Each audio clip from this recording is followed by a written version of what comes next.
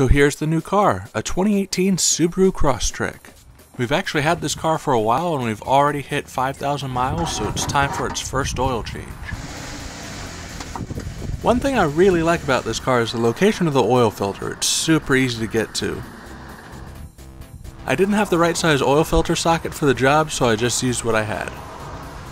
The original filter is pretty thin because it gave way to the crushing force of this tool. The excess oil that comes out of this filter when you remove it drips down into a tray which has a hole that leads down into the engine.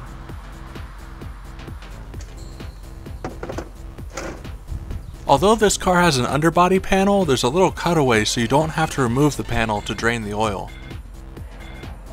This oil drain plug was on really tight, but I also later found out that it was painted with the oil pan in the factory.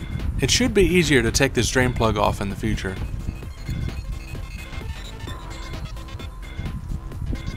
After you put the oil drain plug back in, you're pretty much done underneath the car. You'll just need to peek underneath later to check for leaks. After putting the oil filter on, I put the oil into the engine. It seemed to want to take around 4.8 or 4.7 quarts, but so far it seems to be just fine with 5 quarts. With a lot of cars coming out nowadays, even the simple jobs seem like they're more complicated than they used to be. But with this car, that's not the case. It's actually one of the easiest oil changes I've ever done.